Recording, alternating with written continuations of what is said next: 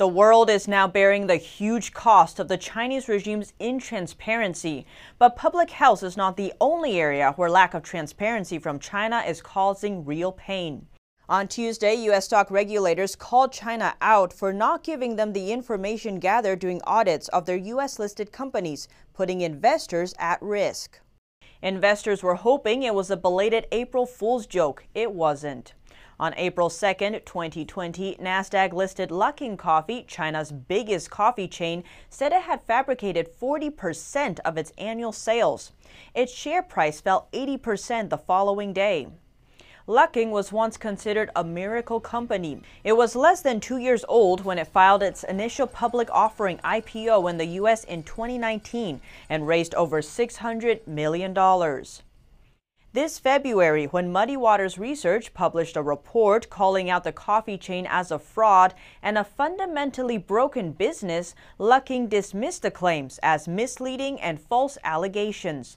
But the company did eventually admit to its wrongdoings, although unapologetically. In fact, it seemed to take pride in cheating U.S. investors of their cash. Social media posts showed posters at one store saying, "We are the pride of Chinese produce, the harvester of America." It's not the first time U.S. investors have faced such a harvester. U.S.-listed Chinese companies have a history of fraud and intransparency.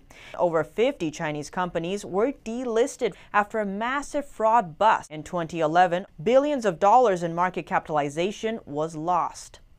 The scale of the fraud was even made into a movie, The China Hustle, which accuses Wall Street banks, auditors, and lawyers of knowingly complying with the malpractice and profiting from it. The movie warns of an economic disaster if this continues. If a Chinese company wants to go public in the U.S., they need to be sponsored by Wall Street's investment banks. The banks normally charge a fee of 3 to 7% of the money raised. They also need an auditor registered in the United States. The banks and auditors that sponsor Chinese companies tend to be the top firms in the profession. But that doesn't prevent things from going wrong. The system itself also has its loopholes. China is one of the few countries that doesn't allow U.S. regulators to see their audit books. The regime claims the books are national secrets and cannot be shared with outside parties.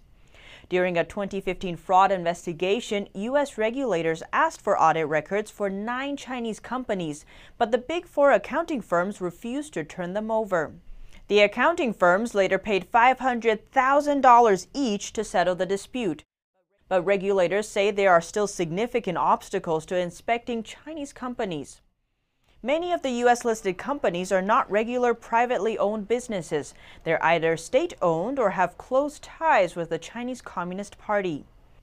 Among the 5 most valuable U.S.-listed Chinese companies, 3 are energy or finance companies owned by the Chinese regime.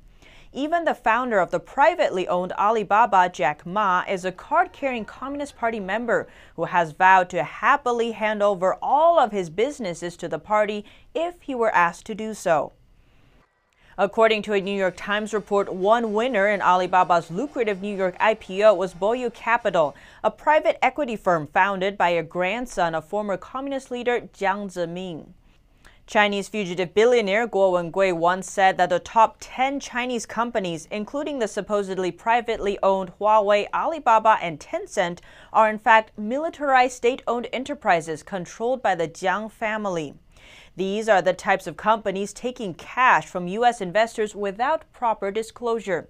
In February 2019, there were 156 Chinese companies listed on the major 3 U.S. exchanges, with a total market capitalization of $1.2 trillion. The overnight implosion of Luckin Coffee is not the end of the story. Market experts say this is a painful reminder of the extreme fraud risk posed by China-based companies. Last year, the media reported that the Trump administration is considering delisting Chinese firms from U.S. markets. In a separate move, Senator Marco Rubio introduced a bill last year that would delist Chinese companies that do not comply with American laws. But so far, there is no indication if or when that will happen. In an interview with Bloomberg, short seller Carson Block said, "My view, China is a massive asset bubble and credit bubble." And he said it's only a matter of time if nothing is done, and the U.S. will not avoid the blow.